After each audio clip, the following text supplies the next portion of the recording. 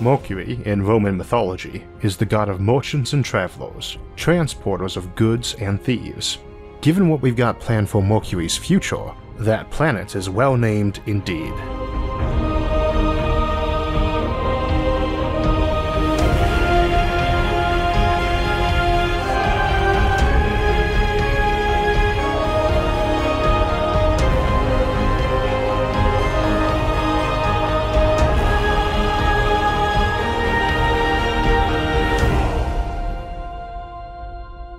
So today we are returning to the Outward Bound series after a few months hiatus to look at colonizing Mercury, probably one of the most neglected planets in science fiction.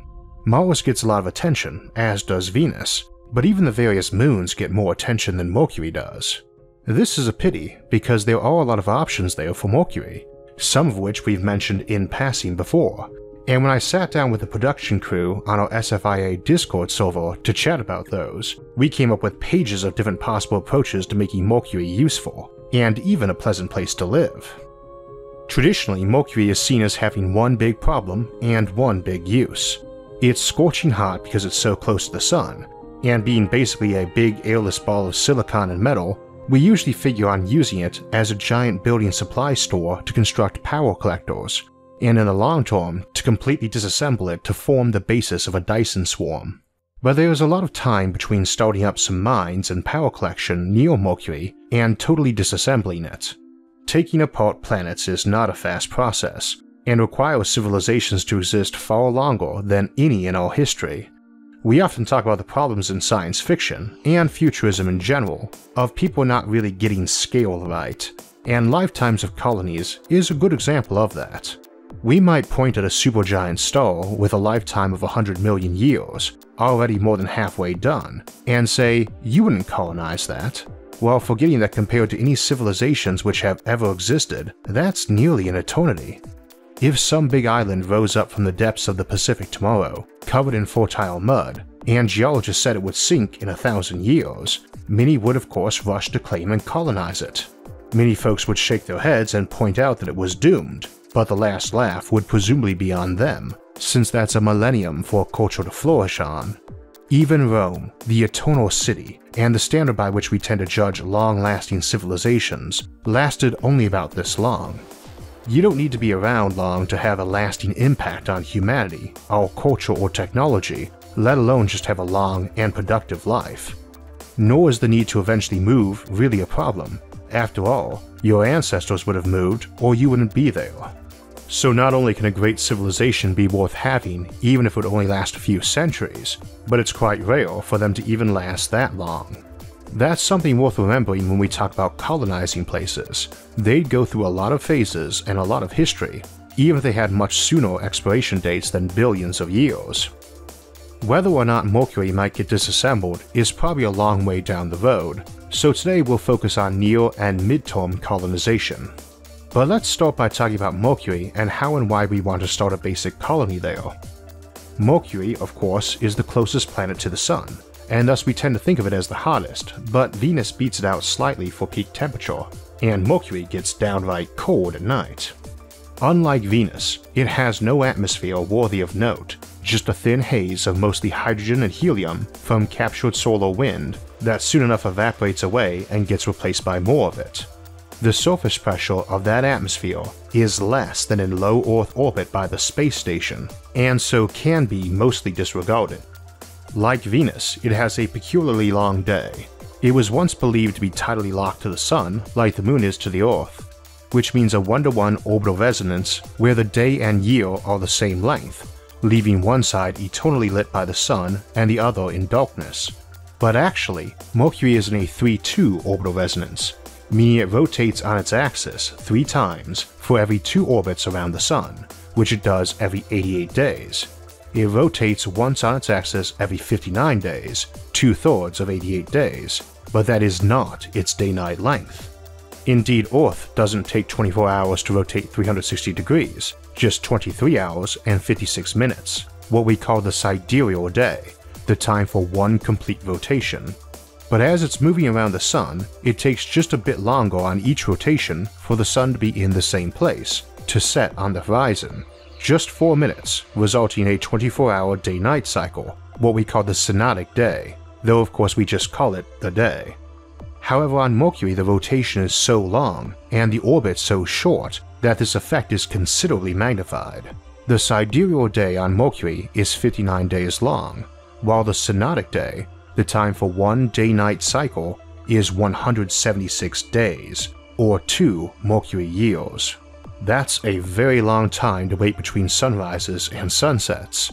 More importantly though, with an equatorial circumference of just over 15,000 kilometers, the day-night terminator only moves 87 kilometers a day, or 3.6 kilometers per hour at the equator, walking speed. Move up north or south to say 60 degrees latitude, and that's cut in half. At 76 degrees, it would be only a quarter, and you could keep ahead of the rising sun if you were strolling and camping to rest along the way. We'll be talking about mobile bases, colonies just rolling around on wheels or rail later today, and they wouldn't need to move too fast, particularly up by those poles. If you're curious, if you take the cosine of your latitude, north or south, and multiply it by the planet's circumference, 15,300 kilometers for Mercury, or by pi times its diameter, then divide by how many hours in its day, that will tell you how fast you need to move to keep up with the sun, such that it would never set or stay out of it, so it would never rise. Ideally, you don't want to be around when the sun is up on Mercury, since the temperatures at noon would flash fry you. But you wouldn't want to be there at midnight either. Its temperature ranges from hotter than your oven to colder than liquid oxygen or nitrogen. So if you could be mobile, you'd probably want to chase around that terminator, staying just where you could catch some solar power, but where it hadn't heated up or cooled down much yet. You'd presumably have a ring rolling around the planet's poles that was a comfortable room temperature, and want to stay near there if you could. As I said, Mercury is not tidally locked. It doesn't have a stationary day and night side. There's some debate if this might ever change, as Mercury has a particularly high orbital eccentricity, which makes a 1-to-1 resonance less likely. Indeed, it's the most eccentric orbit of any planet, now that we don't count Pluto, which is so eccentric that it is often closer to the Sun than Neptune, and in fact was from 1979 to 1999. Mercury doesn't ever become our second planet, even at aphelion. When it's furthest from the Sun at 70 million kilometers, it's still a lot closer than Venus ever gets, but at perihelion, Mercury gets to just 46 million kilometers from the Sun.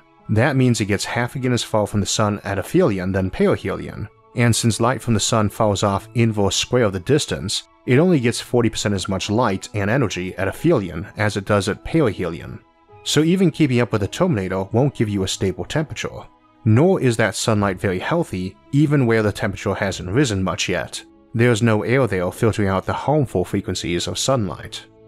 This of course is one approach to colonizing Mercury for mining. You set up your camp where it's cool and move on when the light and heat are too much. You drive ahead to someplace that's colder, but not quite so cold you can't walk there, set up your camp again and do some more mining and move on. Think of the sand crawlers from Dune that harvested the spice melange, only you're running from the sun rather than giant sandworms. You probably want to make sure you've got backup vehicles and engines in case one dies, and you can use the extra energy while moving to power your smelters and refineries. Needless to say, heating things up on Mercury to smelt them isn't too hard. A solar oven would work quite well there, with no clouds and being that close to the sun. Mercury's night side is also a good place to get rid of heat, something hard to find anywhere else near the sun.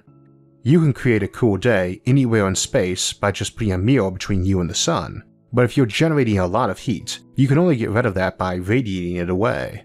Down on Mercury's night side, you can use conduction too, so you might have mobile factories at work, not just mining and refining operations. Of course, getting what you produced off Mercury isn't too hard either. Mercury has an escape velocity of just 4.2 kilometers per second, and an orbital velocity of just 3 kilometers per second. Moreover, it has no air, so you don't even need any of those impressive launch systems we discussed, like launch loops or orbital rings. If you had a flat track you could drive on down there, without worrying about friction on the wheels, you could literally drive down that highway, flooring your engine, until your car left the ground. Not because you'd hit flight speed, there's no airlift or drag, but because you'd hit orbital speed. Setting up a track something can run down, a mass driver, is a lot easier here because you don't need a tube around it to evacuate air out. You have way weaker gravity, so building tall is easier, and you need less speed. And you don't have to elevate the launch tube anyway, as there's no air to lift it over, so you just have to bridge over any craters you came across. It's actually landing on Mercury that's a pain, as again there's no air, so much like on our moon, we can't aerobrake to shed velocity for free. Though you might be able to hit a very long track, very precisely, and slowly shed speed off without friction, or run down a magnetic tube, the reverse of a typical mass driver, to let it leach your speed off as power, rather than inserting power to give a ship speed. This gives you a good reason to consider building a track all the way around Mercury, and it need not be at the equator either if you wanted to keep it shorter. Mercury gets hot, but it is still cool enough for many metals to handle. Even steel, which is fairly mundane considering some of the materials we might use, retains its magnetic and conductive properties at those temperatures, and one thing Mercury is not lacking in is metals. One would still have to worry about metal fatigue though, as some metals there would be expanding and contracting to varying degrees as they ran up from temperatures cold enough to liquefy air to temperatures hot enough to melt lead. But this is happening once a Mercury day, which is very long, so it's not being heated and cooled constantly and breaking quickly as a result. And we know a lot of tricks for various alloys and composites that minimize metal fatigue these days anyway.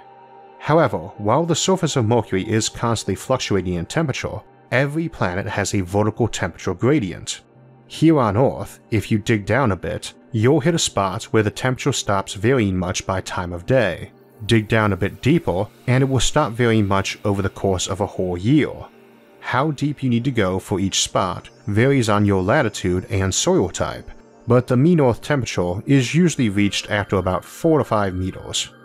Mercury should have such a spot too, if you dig down a little bit, but as it receives far more light than Earth and has a bigger core, it's unlikely to be a comfortable temperature in many spots. There was some modeling done on this, and variation on the methods, but interestingly, Mercury's temperature varies by longitude, not just latitude, as it does have that highly eccentric orbit and long day in orbital resonance.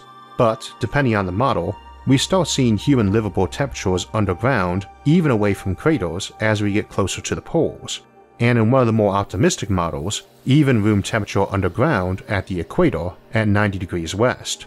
Regardless, it is going to stabilize at some depth, which would help with the expansion and contraction causing fatigue and other construction problems, regardless of that equilibrium temperature. So you could retract bits of the track or other constructs underground, or even build that way, down in tunnels built with a tunnel boring machine that mines and leaves you with habitable space, and we will discuss air conditioning in a little bit. So that's one possible option so far. We've got the mobile one, where you pick up and move sporadically, or keep your base constantly moving, powered by solar to run your vehicle bases. And we've also got the retracting option, where things fall down at night and brightest day, and pop back up when things are more moderate. But you don't necessarily need to do either. We've discussed something I called a mushroom habitat before. This is where you stick your habitat up on stilts that aren't thermally conductive, so you aren't getting much heat from the ground, and put a big umbrella over it covered in mirrors to bounce light away, one that could flip open or move aside to let in however much light you wanted at that time too. Once more, there's no air, so heat can only get to you by absorbing sunlight or touching the ground and conducting it up. No convection. You probably don't need anything high-tech like aerogel to build those stilts or pads out of, just something that doesn't conduct heat well, likely made from the silicate beneath you. Nor does that habitat or big mushroom cap meal shade require any fancy engineering, as there's no wind pushing on it and not much gravity pulling it down either. You might be able to make it tiltable so it's just always blocking the sun from hitting your habitat and the ground near it, as the sun slowly rises and sets over the course of 176 days. The other handy thing about not having air resistance is that you can spin the habitat to combine centrifugal force with local gravity for a higher net gravity. As we discussed before, you can combine centrifugal force with local gravity, sloping your floor to let you merge those two perpendicular forces for a higher effective net gravity. Odds are pretty good Mercury's gravity, again the same as what Mars has, is enough for people to live with some healthy exercise and supplements, but if not, or if it's uncomfortable, you can go the spin habitat route, as we suggested doing on the Moon, or bodies with a significant surface gravity but not quite enough for health and comfort. So that gives us 3 options for living there, and again there's no problem getting power as the sun provides plenty, at least during the day. Those are some pretty long nights if you're not mobile. That can be gotten around by using orbital power satellites, and building big power satellites is very likely to be something done on Mercury for collecting power up near the sun to beam back to Earth or other places.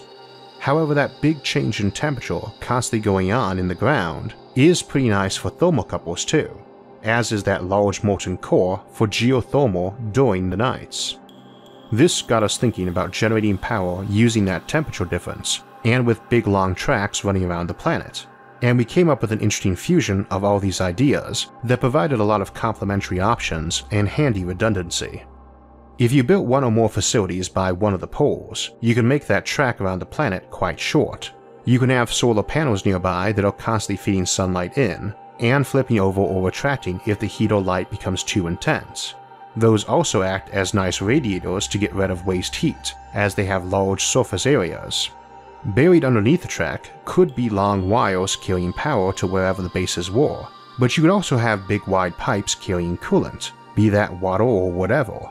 And indeed, we think there is water in some craters at Mercury's poles. It's actually quite cool there, relatively speaking. That coolant could help regulate temperatures for bases, and even those solar collectors or other constructs. What's more, a big ring of fluid at different temperatures is easily modified into a Stirling engine, and represents a viable power source, and a pretty big one all on its own. We were talking a couple of months back about how civilizations are defined as much by what they have a scarcity of as an abundance of, and in the case of Mercury we can say 2 things. They have a lot of raw materials to build stuff out of, and the power to run it. As we said earlier in the series when we looked at colonizing Saturn's moon Titan and how its huge abundance of coal made computing and industry more efficient, here on Mercury, while computing would be rough, the sheer amount of raw materials, silicon in particular, and energy make industry a pretty viable option, and there's no atmospheres or oceans to pollute. As we also said in our look at Titan, colonizing a place does not necessarily mean we are making it Earth-like or even living there, but as we can see, you could live there easily enough. None of this is very high-tech or hard to do, and allows a lot of over-engineering and redundancy to keep folks safe if bits and pieces fail. In this case, folks could slowly harvest material from Mercury, whittling away at its mass, for a very long time without making much of a dent. Earth's steel production is a bit over 1 billion tons a year. Even if Mercury exported 100 times that, 100 billion tons a year, of various metals or manufactured goods, it would take around 1 billion years just to reduce that planet's mass by a couple of %, with no real effect on the local gravity. That's a very long time for a very productive civilization to last. Of course, you might decide you want to terraform it, and as we discussed with other places, we can make it fairly Earth-like. Large mirrors or shades, orbiting or at the Lagrange point between it and the Sun, the L1, could be used to cool the planet down, and by use of those mirrors, orbiting the planet once a day, and Earth Day, produce a 24-hour day-night cycle. Mercury is massive enough to hold a breathable atmosphere, and so long as you aren't letting the solar wind strip that off, it will stick around if added, as would water. Indeed, with that solar wind blocked, its own magnetosphere and the addition of an atmosphere will help block remaining radiation. Mercury has plenty of oxygen in the rocks, and that's plentiful everywhere. It could get its nitrogen from Venus, which has plenty but has a boiling hot atmosphere between it and its metals, and we might prefer to get them from Mercury instead. With all that power and industrial capacity, it has the coin it needs to buy what it needs to make it a livable place. You could of course spin it up by launching matter you've extracted from the planet from mass drivers to their destinations. So long as you timed and aimed that right, you could slowly increase Mercury's rotational rate. You could also, and more easily, slow it down even more so it was tidally locked, giving you a permanent day and night side and areas of stable temperature, just fluctuating as Mercury got closer or further from the Sun over its year of a mere 88 days. Which might make that big cooling loop and Stirling engine we discussed earlier work even better. Indeed, you could mess with its eccentric orbit too, normalizing that by the same method. Like Venus, it needs hydrogen, but it's far closer to the Sun, which has plenty, and is hit by solar wind, rich in hydrogen and helium, both things it could collect and use or sell.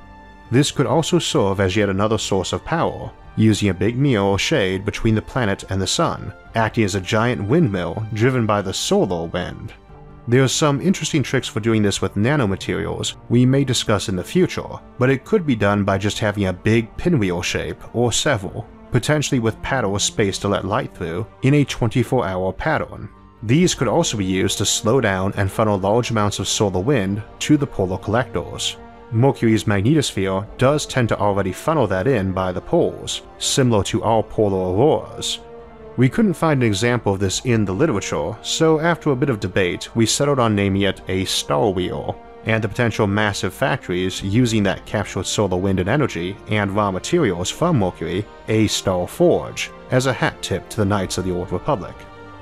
Done properly, you could use most of these options together to make Mercury a very livable place you could walk around the lush forests and fields of, while exporting huge quantities of energy, raw materials, and manufactured goods to the rest of the solar system. It's also a great place to build stuff for space, not just solar collectors for near the Sun, but even ships. Mercury, named for the fleet-footed messenger of the gods, is the fastest planet, orbiting the Sun at 48 kilometers per second or over 100,000 miles per hour, a nice boost to a ship wanting to leave the system, even though it will lose much of that as it has to work its way out of the Sun's gravity well. But as we discussed in Colonizing the Sun, you can build enormous lasers there, such as the Star Laser, and it's much easier to keep a powerful beam locked onto a ship to push it when it's closer. Such a vessel, built and launched from Mercury and pushed by Star Lasers, could pick up a lot of speed as it headed out of the solar system, a possible alternative to our usual approach of assuming a fusion-powered ship launched from some icy moon or asteroid deep out in the solar system where the gravity well of the Sun is mostly gone and hydrogen for fusion fuel and propellant is plentiful. It's always important to me in this series that we look at a different way of approaching colonization for each episode, which is why we probably won't do one for every planet, and why I initially skipped Mercury for terraforming. It's a lot like Venus, and I always think of it as just a big supply depot for building a Dyson swarm. In hindsight though, I do regret that. As we can see, there are a lot more options for Mercury than at first glance. Sadly, I'm not alone in that bias, and it gets rather neglected in fiction. There are not too many colonies on Mercury in sci-fi, and when they are mentioned at all, it tends to be very briefly. There's one in our book of the month from last week, Dennis E. Taylor's Singularity Trap, and it's the center of the 2005 novel Mercury by Ben Bova, my personal favorite in his Grand Tour series, as well as the home for a lot of characters in David Brin's 1980 novel Sundiver in his Uplift saga. But a lot of the fiction on it dates back to the older days of sci-fi, where we knew less about it, and in novels where the science part of science fiction was mostly ignored. Again, we can see a lot of options on the table for making it a fairly interesting place to live, so perhaps we'll see some more novels giving it a central stage. Good science fiction doesn't have to put a focus on science, but I think it's better when it does, and certainly as one learns more science, it can be rather irritating when an author makes a mistake on that. Points to all three of those authors, Taylor, Bova, and Byrne, for being in the minority who always do their homework and know their science, and their works are made more enjoyable by that. I mentioned how Mercury's low escape velocity affords it numerous benefits like requiring less energy to export materials, but how low can we go? If you want to understand further about escape velocity and its implications, then I recommend that you check out Brilliant.org. They have a course on applying Newtonian gravity to escape velocity, which also covers the technical planning for interplanetary travel and extends the effects on stability of planetary orbits and the solar system. I found the explanation of how escape velocity emerges from gravity straightforward and intuitive, and I recommend that you check it out. If you want to learn how to quickly understand the depths of everything an aspiring space traveler would need, go to brilliant.org/IsaacArthur and sign up for free. And also, the first 200 people that go to that link will get 20% off the annual premium subscription. That's the subscription I've been using to explore concepts like escape velocity. As a quick heads up before we talk about what's scheduled for next week, last week I sat down for an interview on Tomorrow with Athena Brensberger to discuss some of the implications of topics we look at here, then joined the rest of the Tomorrow crew for a fun chat later in that episode. I'll post a link to that in the video description below. So the Outward Bound series came out of hiatus to look at Mercury, and we'll be coming back to it again soon to look at Ceres, the Queen of the Asteroid Belt, and arguably our 5th planet, in which context Pluto would presumably be the 10th, or Planet X. Before that, we'll be looking at the notion of civilizations rising and falling over and over again, and what traces they might leave behind, if they could rebuild afterward when some resources might be gone, and how this might fit in with the Fermi paradox in Cyclical Apocalypse. The week after that, we'll return to our look at post-scarcity civilizations and ask what sort of purposes might motivate and drive people in a society that is essentially a utopia, and what might happen if those folks don't have a purpose to their existence. For alerts when those and other episodes come out, make sure to subscribe to the channel. And if you enjoyed this episode, hit the like button and share it with others. Until next time, thanks for watching and have a great week.